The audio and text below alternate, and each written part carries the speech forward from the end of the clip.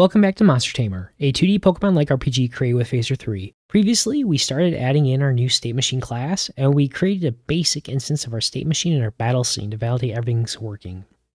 And so now that we have our basic structure in place, we're going to go ahead and create the various states for our battle scene and connect all of our code. If you missed the previous videos, there'll be links in the video description to the source code up to this point, as well as the complete source code for this video. There will also be a link to the previous videos if you'd like to catch up. So let's get started. Alright, so to get started, what we're going to do is we're going to transition over to our battle scene.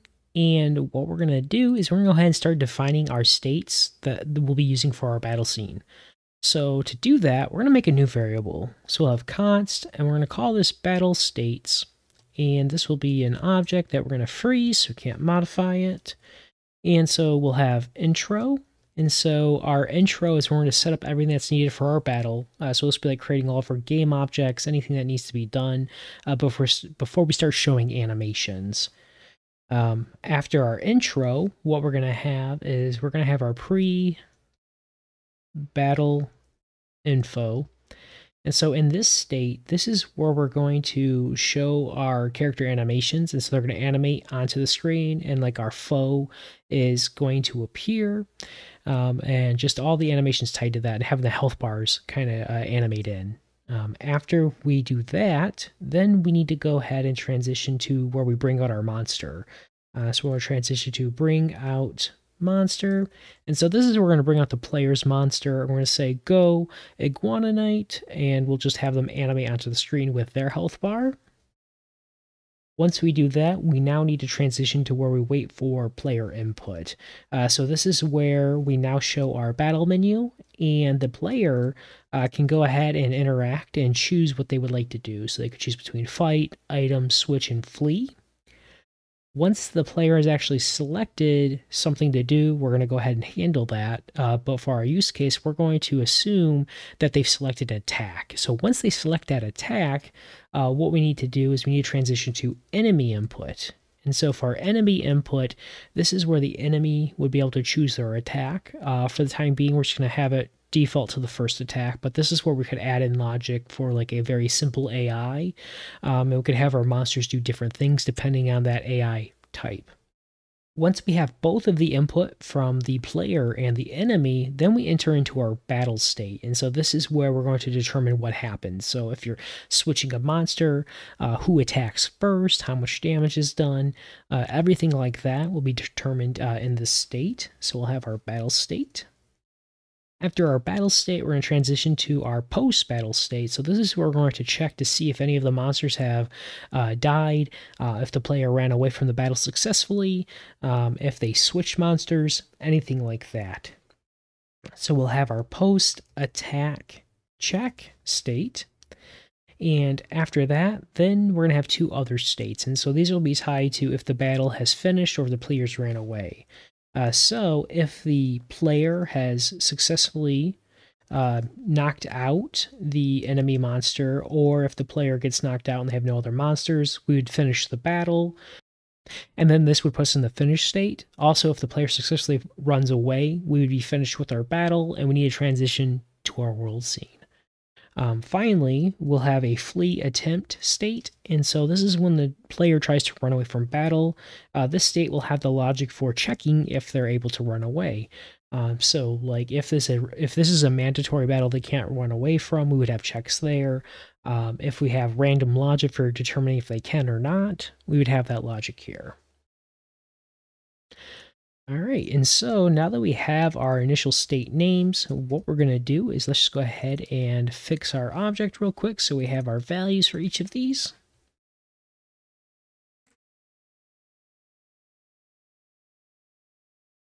All right, and then so once we have our battle states, what we need to do is we need to go ahead and create a state for our state machine for each of these. So what we're going to do is we're going to make a brand new method at the bottom of our class. And we're going to call this createBattleStateMachine. And so inside this method, this is where we'll create our state machine instance. And then this is where we'll actually create each of our states. So what we'll do is we're going to go ahead, copy this method. We'll come back up to this, our create method at the bottom when we create our initial state machine. And what we're going to do is we're going to go ahead and call our method. And we're just going to copy this logic here from our state machine before, and we're going to place it down in our method. So then what we'll go ahead and do is let's get rid of our onEnter. And we're just going to go ahead and add our states with no onEnter functionality for the time being. All right, so we're going to have intro. After intro, we're going to go ahead and have our pre-battle info. And so what we'll do to make this easier is we're going to go ahead and reference our variable that we created. So we'll have our battle states. We're going to have info, intro. And then we'll have our pre-battle info. And we'll have our battle. And then what we'll do is we're just going to copy this. Go ahead and paste it here. And so after our pre-battle info, we're going to go ahead and have our bring out monster. Then we'll have our player input. And then we're going to go ahead and have our enemy input. And then finally, we'll have our battle. And then after our battle, we'll have our two special states. So we'll have our flee attempt, and we will have our finished. And then finally, after we defined all of our states, we want to go ahead and start our state machine. Just going to add a comment for that. So we'll start the state machine.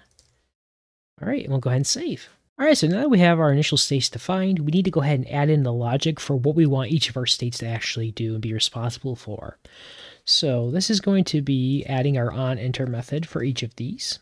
And so what I'm going to do is I'm just going to copy this real quick as our template. We'll add it to each one. And then what we'll do is let's go ahead and add our logic for our intro state. So in our intro state, this is where we're going to wait for our scene to set up and for any scene transitions to finish before we start bringing out our monsters. So we're just going to add a comment here. So wait for any scene setup and transitions to complete. And so for the time being, we're just going to simulate this by using our delayed call method from our phaser timer. And we're just going to have 500 milliseconds just so we have a small delay before we transition to our next scene. But then later on, we'll replace this with actual logic for checking if our scene is fully created and set up and ready to go. And so once all of that logic's done, this is where we're going to go ahead and transition. So we'll set our state to our battle states. And we're going to go ahead and transition to our pre-battle info. So then, once we get into our pre-battle info state, what we're going to want to do is we're going to wait for our enemy monster to appear on the screen. So we'll wait for enemy monster to appear on the screen. And we'll notify the player about the wild monster. All right, so what we'll want to do, we're going to want to go ahead and update the text on our battle menu to notify the player that the enemy monster has appeared. So to do that, we're going to reference our battle menu. And we're going to go ahead and use our update info pane messages, and we'll wait for input. And so for our message, we will say a wild, and we'll reference our foe. So our active enemy monster name appeared. And then what we'll do is in our callback, once that text has been shown, what we want to do is wait for our text animation to finish. So we're going to do wait for text animation to complete and move to next state. And so for the time being, we don't have that animation. So what we'll do is we'll use our delayed call. We'll do 500 milliseconds and we'll do our callback. And what we'll do is once that's all done, we're going to do our battle state machine. We'll set our state and we're going to set it to our bring out monster state. All right, and then so after we bring out our monster, what we're going to want to do is we'll wait for the player's monster to appear on the screen and then notify the player about the monster. And so to do that, what we'll do is we're going to do our battle menu and we'll do our update info pane message, wait for our input. So for our message, we're going to say go and we'll have our active monster. So we'll have our active player monster dot name. Then in our callback, what we would want to do is we'd wait for our text animation to finish. So we're going to copy this here, paste that here, and then we'll go ahead and do we'll also go ahead and simulate that with our delayed call. So we're going to copy that logic as well. But now we're going to transition to player input. So then what we want to do is inside our player input state, this is where we'll go ahead and show our main battle menu. So instead of do that in our create method, we're going to do that here. So let's jump up to our create method. We're going to go ahead and copy our show main battle menu and remove it. Then in our player input, we'll go ahead and show our main battle menu. So then what we'll do is after we do our main battle menu, we'd want to go ahead and wait for the player to provide input, and then we go ahead and transition to our enemy input. So right now we have it tied to this handle battle sequence method. So what we're going to do is we're just going to copy all of this logic in here, and let's go ahead and get rid of this method. Instead, what we'll do is we'll come down to our battle method, and in our battle method, what we're going to do is we'll place that logic. All right, and then so for our enemy input, what we'd want to do is we'd actually want to pick a random move. So we'll pick a random move for the enemy monster, and in the future, implement some type of AI behavior. So what we're going to do is we're just going to add a to-do to add this feature later. And what we'll do for the time being is we're just going to go ahead and transition to our battle state. So we're going to go ahead and just copy this line here. And we're going to go ahead and do battle just so we get everything connected and working. So then what we need to do is we need to come back up to our update method. And so instead of going to our handle battle sequence, instead what we're going to want to do is transition to one of our states. So what we'd actually want to do is now that we have our player input, we want to transition to our enemy input state. All right, if we come over to our scene, we should be able to go ahead and test. So we are in our pre-battle info, we hit space, we go ahead and go to bring out monster, we hit space, and we go ahead and go to player input. So now if we provide our input, we transition to enemy input, but then we never transition to our battle sequence. So what's happening is we're building up our state queue faster than we can transition all our states. So what we need to do is in our update method, we need to go ahead and call the update method on our state machine. So what we're going to do is at the top of our method, we're going to do our battle state machine. We'll call our update method. And then that way it's constantly being updated so we can clear that queue. And now if we try testing again, what should happen is we should get to the point where we select our attack. You see the enemy selected their attack. We go to battle. We now use our slash attack. They attack us, comes back, and then we should take our damage. Perfect. All right, so now that we see that our logic is working for our state machine, we just need to wrap up a few more of our states. So let's go ahead and jump down to our battle state. And so right now we're going to our player attack method. So if we jump up to our player attack method, we should not need to change anything because all we're doing is we're displaying some text, delayed call, we're taking damage, we're going to enemy attack, which is what we want for the battle. But then in enemy attack, we're going to this post battle sequence check method. But we don't actually want to go to that method directly. Instead, we want to go to our post attack check state. So we're going to replace this with our battle state machine, and we're going to set our state, and we'll have our battle states. And we're going to go to our post attack check state. We'll still return early.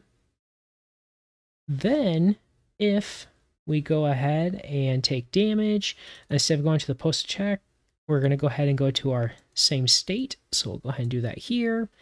And then so what we need to do is now we need to go ahead and go to that state and add in that logic. So if we come down to our states, oh, and so we actually didn't add that state. So what we need to do is let's copy this logic here, and we'll go ahead and add in our post attack check. And so inside here, this is where we'll go ahead and call our post battle sequence check method. So if we come back, let's go ahead and just paste that in. So we'll do our private method. And then what we need to do is we need to actually transition to the appropriate state. So what we'll do is we'll come up to that method and we just need to go ahead and modify some of our logic. So in our post battle sequence check, if we have finished the round, we don't want to transition to the next scene. Instead, we want to transition to our finished state. So what we're going to do, let's copy this. We're going to replace this with our finished state. Same thing if we faint, we'll go ahead and go to our finished state.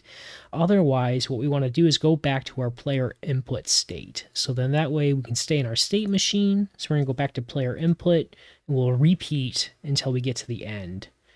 So then finally, what we need to do is if we come down to our states, we need to add in our finished state. So in our finished state, all we need to do is we'll call our transition to our next scene state. And then in our flee attempt state, what we'll do is we're just going to add some logic. We'll just add a message that you got away safely. We'll assume they ran away. So we're going to do this, and we'll do our battle menu, and we'll do update info messages and wait for input. And what we'll do is we'll do you got away safely. We'll provide our callback. And so inside our callback, all we're going to do is go to our finished state. So we're going to go ahead and just copy this logic here. Go ahead and paste that. And we'll go to finished.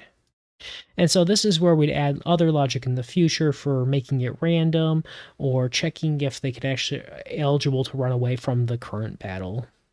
All right, so now that we have all of our state logic in place, let's go ahead and do some testing. So if we come over to our scene, if we go ahead and go through the intro that we validated, let's go into our fight sequence. So now we use our slash attack. The enemy should attack us.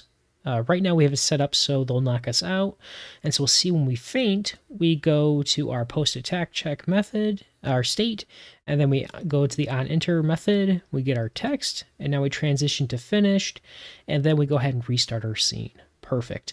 So what we should now be able to do is if we come up to where our monster's data is, let's go ahead and change their attack back to 5, but let's go ahead and bump ours to 15. And then what we'll do is we're going to validate that we go around more than one turn. So if we do our slash, we'll do battle onEnter. We go ahead and display the text. We take our damage. And now we come back to post-attack check. And because no one's fainted, we go to player input. And then so player on input is entered. And now we can select an attack again. And we repeat the process. Perfect. And now the enemy faints. And so we go into our post-attack check because they fainted. We see our experience message. And we restart our scene. Perfect. All right, so now that we have our state machine up and working, that actually brings an end to this video. In our next video, what we're going to do is we're going to work on enhancing some of our player input functionality. So what we're going to do is in our battle menu, we're going to add a cursor to prompt the player to interact with the game. So that way they know they need to do something to force that next transition in our state machine. And we're going to go ahead and add support for where we don't have to actually have input from the player. So you can imagine that when we say go iguana ignite, we don't want the player to have to hit the space key. Instead, we would just go ahead and show their health bar and we transition to the battle menu after a set period of time. And then that way there's less input required from the player.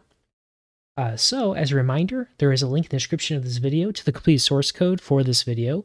And as always, thank you so much for watching. I hope you enjoyed the content. If you did enjoy the video, please consider liking the video and hitting the bell icon to be notified when the next video in the series is released. For more great Phaser 3 content, please see some of the links on your screen now.